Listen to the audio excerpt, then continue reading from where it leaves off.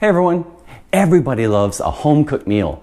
But these days, who has the time to cook something really elaborate at home? And who has the space to store all the pots and the pans and the crock pots and the yogurt makers and the rice makers and all the things that it takes to make a really nice meal?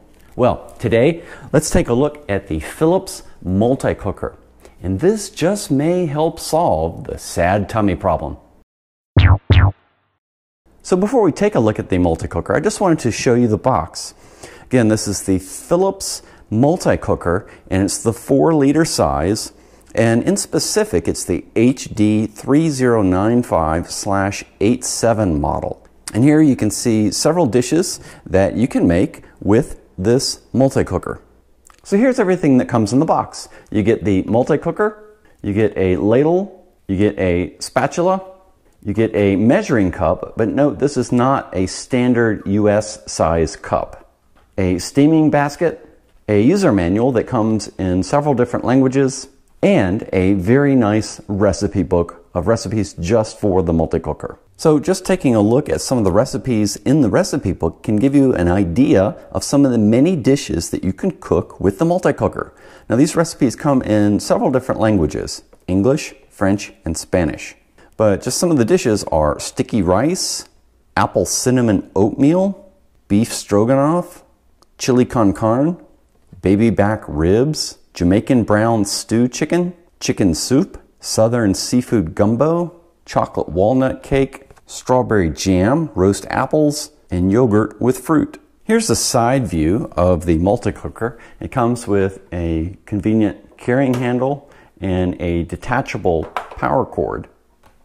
And just so you can get an idea on the basic size of the Multicooker, I'm holding up a measuring tape, and about 9 inches is about how high it is, and it's maybe 15 inches deep and maybe 10 or 11 inches in width. To open the Multicooker, simply press the latch here and the lid opens up, revealing access to the very durable, very thick-walled iron pot that has a nice ceramic coating and of course measurement indicators for cooking dishes such as rice. And here's a look at the main heating element of the Multicooker. All of the cooking is done inside this one main pot, and the cooking options are accessed on this front display panel. So here's an up close of the front display panel. There's a keep warm indicator, there's a start cancel button, a temperature button, plus and minus, cooking time, preset timer, and menu. And along this inner display panel, you can see some of the built-in cooking functions, such as rice quinoa, risotto, oatmeal, slow cook, bake, roast, boil, steam, brown, saute, stew, soup, yogurt, and manual.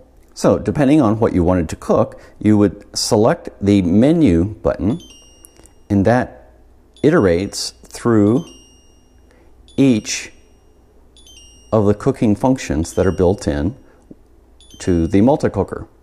The number in the center, you can see changes depending on the cooking option selected. Say, for example, I wanted to make oatmeal. I would first select oatmeal. Then 10 minutes is the default cooking time.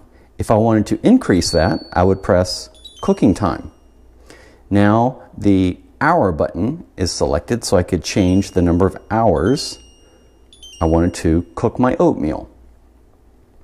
If I wanted to change the number of minutes, I would press cooking time again. You can see the minute numbers are flashing.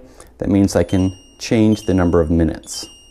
Once I have selected the desired number of minutes, I would press the start button for 3 seconds, and that would start the cooking process, which you can see indicated by the spinning wheel on the display. You can also see on the display a temperature button. So say I was going to bake or roast something for 45 minutes. If I wanted to change the temperature, I would press the temperature button, and the default temperature is 270 degrees Fahrenheit. If I wanted to increase or lower the cooking temperature, I could press the plus or minus buttons. Note, however, that you can't get exactly every single temperature in between 105 and 320 degrees Fahrenheit. For example, you can select 105 degree Fahrenheit cooking temperature, or 120, or 140, 60, 175, 195, 210, 230, etc., all the way up to 320 degrees Fahrenheit, which is the maximum temperature. Also note that on the front panel there's a preset timer, so you could have a delayed start to cooking your meal, and there's also a built-in child lock. Just to give you a concrete example of one of the recipes that I particularly like to make with this multi-cooker, and that is yogurt. Now, you can make yogurt by pouring the milk and yogurt starter culture directly into the pot. What I do is pour milk into each of these dishes, let it come to room temperature, then spoon a little bit of yogurt that you have left over from the day before into each of the dishes, stir it up, then stack the dishes inside the pot. Now, you'll have to stack the dishes like this because of the size dishes that I have. You can use any size dish that you prefer, but I use these. I stack them like this. I close the lid. I press the menu button until I get to the yogurt option, and then I push start. It's that simple. One annoying feature of the multi-cooker is that some of the recipes have a countdown timer so that you know how long you have left before the recipe ends. Other recipes, however, do not have the countdown timer. If I were to start, for example, a rice cooking cycle, it's going to cook for 40 minutes. I press the start button. I get a little spinning wheel rather than how long I have left before the rice is done. On the other hand, if I were to start a yogurt cycle,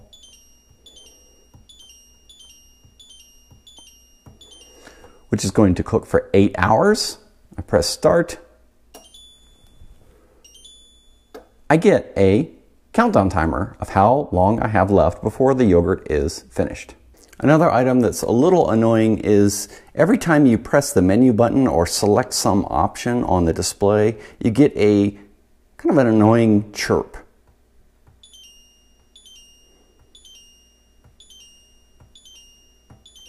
And I haven't found a way to reduce the volume of the chirp or to turn the chirp off.